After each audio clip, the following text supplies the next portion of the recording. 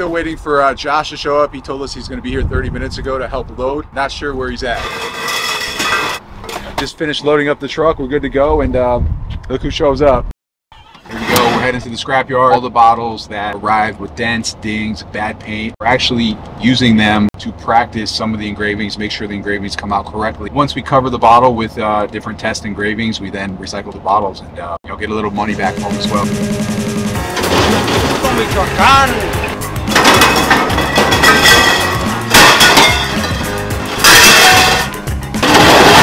Goes, last one.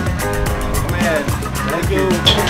Thank you. I'll see you next time. We're leaving the scrapyard. $342 later. Let me know what we should do with this extra CAD.